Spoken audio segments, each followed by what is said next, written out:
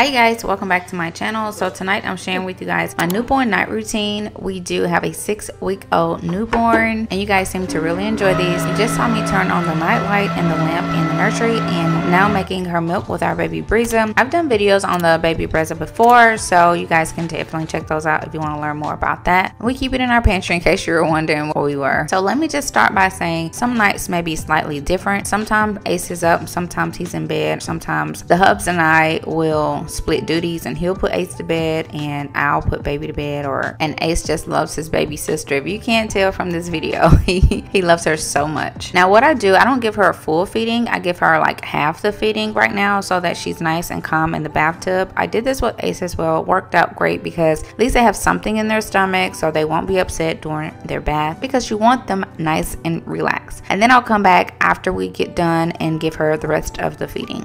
By the way, if you guys see anything in the nursery that you want, most of this came from Amazon. I will also link the nursery tour and just check the description box for links. So while I'm feeding and burping her, the hubs is usually cleaning the tub and running her water to get everything ready. It's great when we work as a team because we're able to get things done quicker. It's not always the case. Sometimes we do have to split duties, but we just make it work. I like to use 3 rags with my newborns, one for their face, one for their body, and one to cover them to keep them warm, which you will see me do. Ace finished his dinner, so it's time for his milk. So since he's in here with us, he just decided to climb in this chair and finish his milk. So I do like to turn on the heater in the room and the bathroom just to get it nice and cozy. I found that when it's really warm, because you're always cold getting out the tub, they do so well. They're so relaxed and they go to sleep relaxed. While I'm undressing her, the hubs go ahead and set up the floor. This is where I actually get her dressed once we're out the tub, and these are all the products that I use, so everything is nearby and ready to go. She's just so cute and Ace is so hands-on. Yeah. Okay. So in the tub, I do use this same baby bathtub I used for Ace, and it's held up over the years, so I do recommend it. I do go ahead and sprinkle some warm water on it so it's not cold when she lays on it.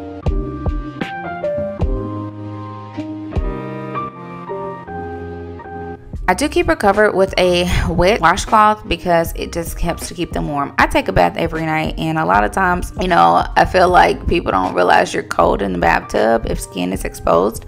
So that's one thing with my babies. They always love a bath. Ace still loves a bath at 3 years old, and I just try to make it really enjoyable for them. I use a separate washcloth to go ahead and start washing her off. I go section by section, and you will see me, you know, washing her here, but I did not show me when I picked her up to turn her over to get her back and all of that. So just know it did happen. It just happened off camera.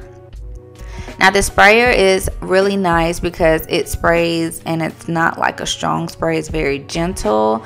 I got this from Amazon. I will link it for you guys if you're interested. I will just say, to get the water to come out, sometimes you do have to like tilt the base to get the water coming out like a certain type of way.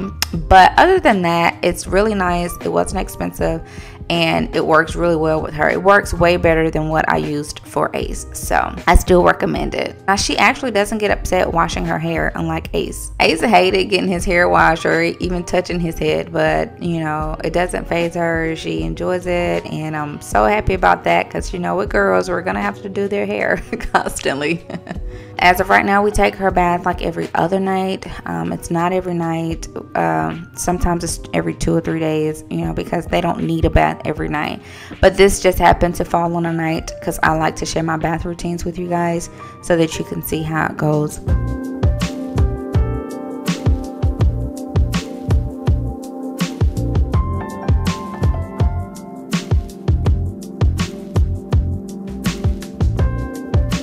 And as you can see here, she's already getting sleepy. That is what you want.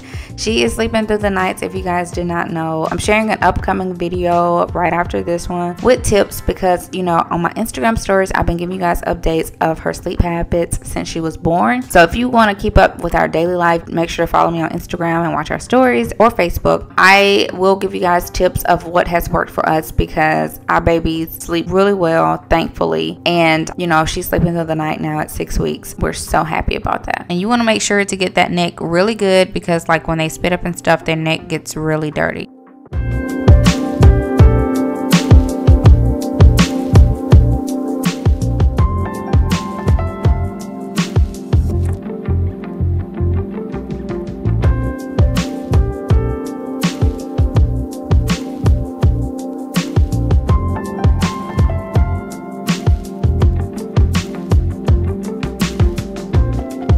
So now I head to the floor. I just feel like I have more space and I can work how I want to work here on the floor. So that's why I've always gotten them dressed after bath on the floor instead of up on the dresser.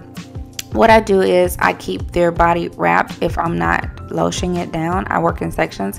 So if you notice, I do have the rest of her body covered so she doesn't get cold. And as I move through her body, I keep the rest of her body covered. And as you can see, she's cool. She's enjoying it. She's fine. She's relaxed. And again, that's what we want. And we are laying it from the heater. If you guys can see that, that is the heater. It's on low, so it's not too hot. But again, I did the same thing with Ace, and it worked out really, really nice to keep them nice and warm and cozy. Now, I also have a morning routine video up on like Instagram, TikTok, and Facebook, so I will link that below too. So if you want to see how our mornings work with our 2 kids, make sure to go ahead there and check it out.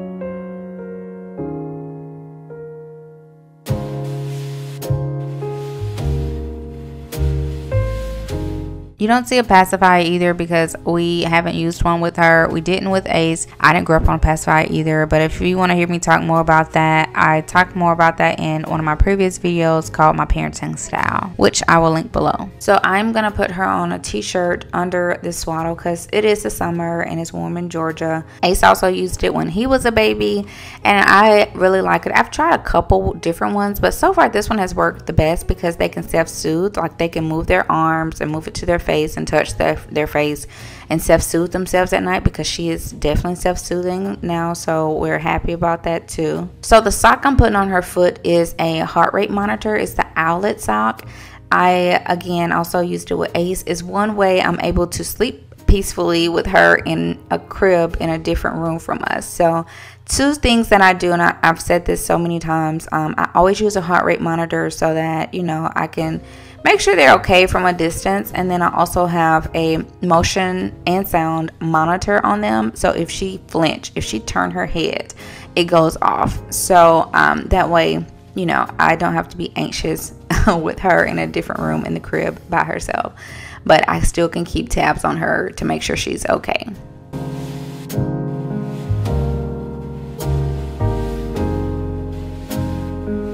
And we're about done. I lastly brush her hair, and I'm also going to put her a hat on, you know, to just let her hair finish drying out. It's practically dry now because, like, again, we were sitting in front of a heater. So but I still put her hat on so she don't get sick or anything, especially on nights when I wash her hair.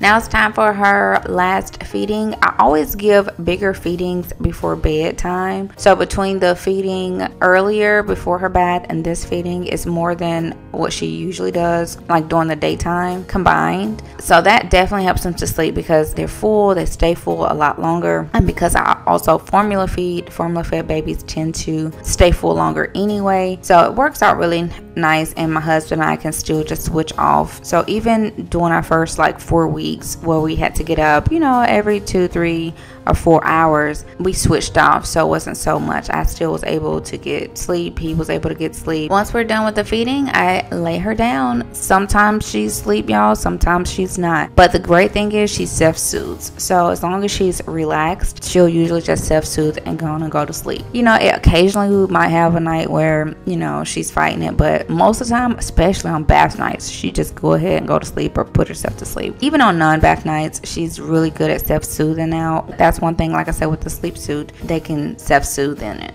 And that's how our night went tonight as far as putting her down. Let me also say that we do have a DockATot in the crib. No, you're not supposed to leave them alone and all of that with the DockATot, but my babies have had a tendency to turn a lot, and I did it with Ace as well, so I have to have that in there to just keep them from turning over. And it works great because it's nice and snug, and that is just what worked for us. Hope you enjoyed. If you did, please give me a thumbs up. Feel free to drop me a comment. Let me know what other type of videos you want to see, or if you want some more tips from me. Like I said, keep an eye out for my tips to getting your babies to sleep all night really early. And I'll see you guys in my next video.